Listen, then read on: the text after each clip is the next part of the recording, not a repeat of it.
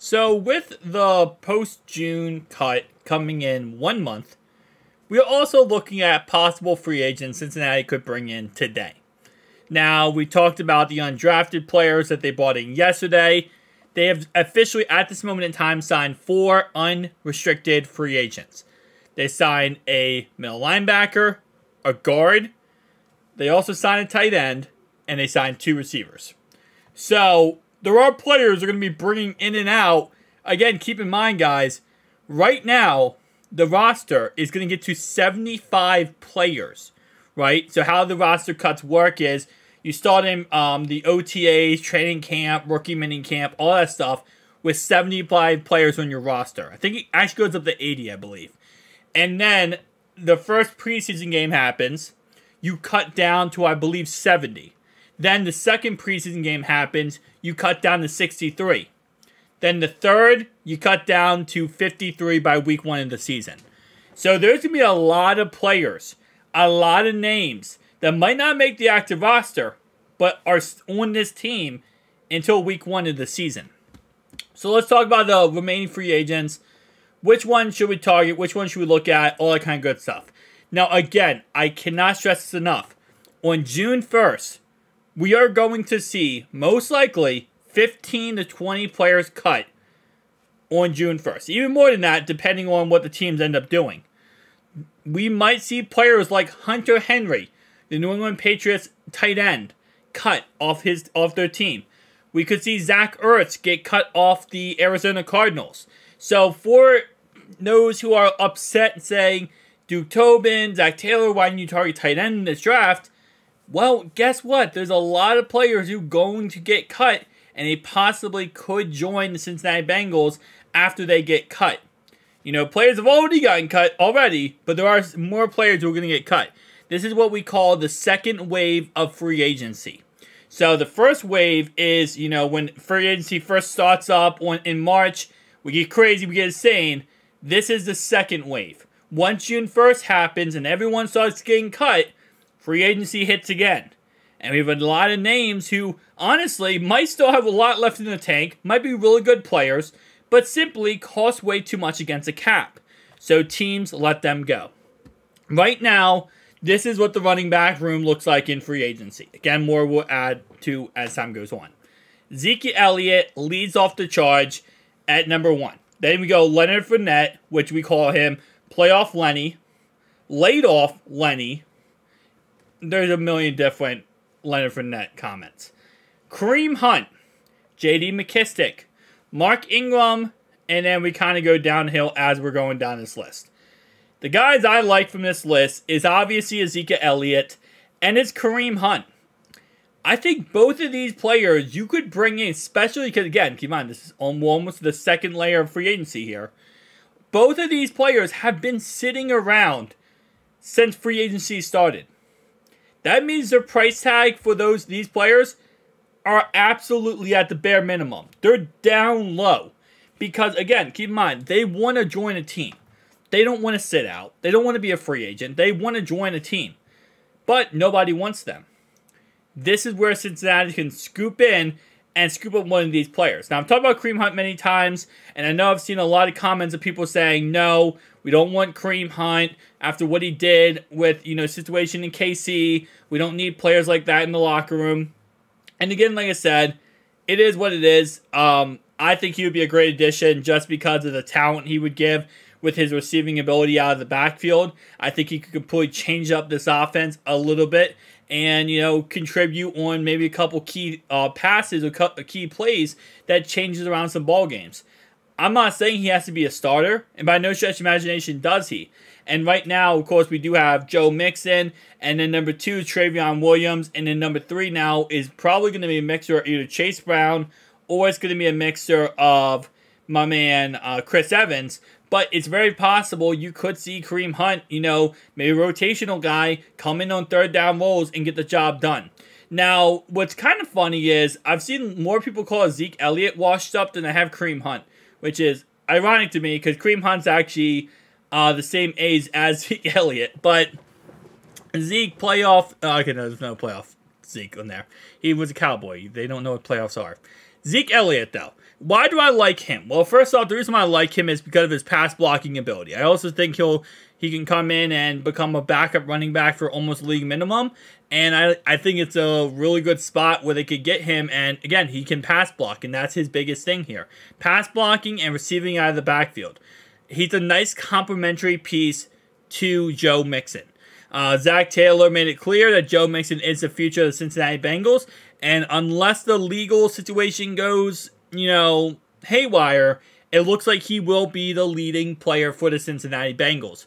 But again, if the situation with his legal case goes opposite, he might not be. But at this moment in time, he will be the leading rusher. So, with that being said, Zeke could be a nice complementary piece. I'm not saying 1,000% I love Zeke, though. Because again, I also believe, I don't think he's going to go out there and put up 1,000 yards. And I'm really on the, and you guys probably know this on the channel, you probably see me say this a lot. I'm really on Travion Williams bandwagon, man. I am on Travion Williams bandwagon. This guy spent this whole offseason training, getting bigger, looking better, playing better. He's isolating himself because he doesn't want any drama. He doesn't want any problems. He is doing everything possible to earn this starting job. And if it was up to me, I'd say don't sign a running back. I want to see Travion get his chance in the sun. I really do. So I'm going to say no running back because I want to see Travion, step up. But again, you also got to remember you have to running back in the 5th round. So he's going to get his opportunity too. Wide receiver, there's not really any receiver I would want on this team at this point. I mean, I know Kenny Golladay, the man who stole all that money from New York. He stole so much money from the Giants because he got paid so much money to do nothing. But at this point, there's no reason to get a receiver. I mean, let's be honest. Right now, you got T, Chase, Boyd, Charlie Jones now is coming in at number 4. You also still got Trenton Irwin. Picked up some unrestricted free agents. 2 receivers, unrestricted free agents. Also drafted Andre in the 6th round. Yeah, 6th round. So you have a lot of receivers to work with at this point. There's no reason to talk about that. Tight end is a cesspool. It is ugly. It is disgusting. This tight end group now for free agency is really, really bad. And, I know this is a big concern for us because if you look at the end of the day, if Irv Smith obviously wants it healthy, knock on wood, he stays healthy. But at the same time, though, if he can't stay healthy, Drew Sample is your starting tight end on this roster. And Drew Sample is not going to do much of anything for the Cincinnati Bengals here.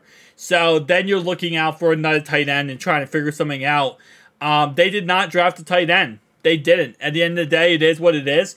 But there will be a second wave of free agency. Like I said before, Zach Ertz will hit free agency.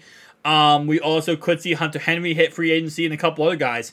But yeah, it's one of those situations where you look at it and you're like, wait, hold up. Who's going to be our tight end without Irv Smith? If Irv Smith goes down, there isn't an option. So it is what it is at the end of the day. This tight end group right here is a cesspool. I wouldn't go for any of these guys. I don't really like any of these tight ends, to be honest. So I'm either looking at undrafted free agent players. Again, like I said, they did pick up one guy who really wasn't that great. But they also could possibly look at free agency after June 1st and see who is available then. There will be some names available then. All right, let's talk about right tackle. Obviously not left tackle, but we have right tackles. These are right tackles available, but it's always weird because the way you want to sort this is by just going to offensive tackle, which is just right here, which is always the better option because then it shows you some players who are just considered tackles who could play right or left. They're not really, in any way determine what they need to do. Here's a player I will continue to preach about is Isaiah Wynn. Now, I don't think right tackle is a position that, again, Cincinnati did not target in the draft. I don't think it's a position that they're really caring about too much. At the end of the day, they would have, if they cared about it, they would have drafted it in the draft. They have Collins, who claims he will be back by week 1 and healthy. You also still got Jonah Williams. They tried to trade him, did not work out with Jacksonville. So that means, yeah, he's going to be back again. Jackson Carman has spent the whole offseason getting better, buffing himself up, looking better. He's ready to go. He wants to become the starter. And you also got Cody Ford. So I don't think tackle is something that they're going to focused on even in the second wave of free agency. I think this is something that they're probably going to say, listen, at the end of the day, if like a crazy name is out there and we can get him and possibly go ahead and cut, try to trade Jonah again, but this time just say whatever, we'll take whatever we can get for Jonah, then possibly, but I just don't think they're going to really focus on tackle in any way possible. For defensive line, I really doubt they're going to focus on anything defensive lineman-wise, especially with the fact they just got Myles Murphy. They're really probably just not focused on that. Yannick Ngakoue is still out there. He's another name we talked about before. Really solid edge rusher. Can do a little bit of everything except do not put him at linebacker. He sucks at linebacker. But he's a really good pass rusher. But I think Myles Murphy is Yannick Ngakoue, younger and costs a lot less money. So they're not really going to focus on that or go after that position. Cornerback, safety, let's look at that. So we got cornerback right here. We still got Eli Apple out here, right here. We still got Trey Flowers out here. Could they bring back either of these guys? It is always possible they bring players back like Eli Apple or, Trey Flowers on league minimum deals as rotational pieces, maybe for the preseason, kind of just give DJ Turner a little bit more of like, not competition, but to get him more into the rotation purposes. But I highly, highly, highly doubt they really look too far into adding any other cornerbacks in free agency, period. Cornerbacks in free agency there are still some pretty decent options.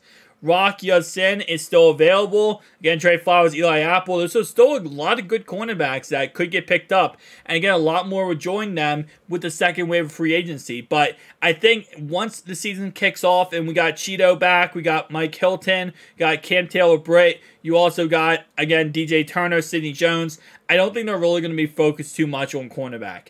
But for preseason, when Cheeto is out, keep in mind, Cheeto is going to be out for preseason, that might be where you bring in someone like, Eli Apple or Trey Flowers, right? Just for the preseason games. They get more game tape to show off to people, and you also get, maybe they end up working out and you work out a small contract for them. But if any of these guys come in at corner, they're going to come in for league minimum, and that's it. This is not we're going to give them a huge contract. No. It's a league minimum. Good thing is, though, all of these guys right here, all cheap as molasses right now because they've been on free agency for a while. Marcus Peters, I think he's going back to Baltimore in the end because based on a lot of Ravens sources are saying that he's going back to Baltimore because of the fact that he's going to go for very cheap. He hit free agency because he wanted a lot of money. Nobody signed him. Baltimore will take him back. So imagine Joe Mixon's going to get punched in the gut again, and T's probably going to have a dirty hit against him because that's what Marcus Peters does. I don't like Marcus Peters, okay? That's pretty obvious. All right, safety position. Cesspool. It really is a cesspool at this point for safety position. It happens every year. Again, free agency, wave 2 will hit and we'll get some more players. But at this moment in time, it's really just a cesspool, and I don't think they're going to really go out to any of these guys. They're all old players, so they're not really interested. And again, keep in mind, we have Nick Scott at the starting free safety with now Jordan Battle, our third-round picks, a rotation back and forth. Dax Hill on the left-hand side of strong safety. They could look toward another strong safety maybe for, again, rotational purposes. And that wouldn't be a bad idea in any stretch of the imagination. So maybe they do something like that. But other than that, again, like I said, they're at a point now with this team where, again, keep in mind, this team is a Super Bowl team at this point. This roster is ready to go win a Super Bowl. There's not really many pieces they are going to have to fill, right, at this moment in time. So there's not many players that you're desperately going out there to try to get. But if a big name does hit free agency with Wave 2, it's very possible they go out there and, get aggressive with a certain player to go after him. But, guys, tell me down below your thoughts and opinions. I'll see you guys in the next one. Peace.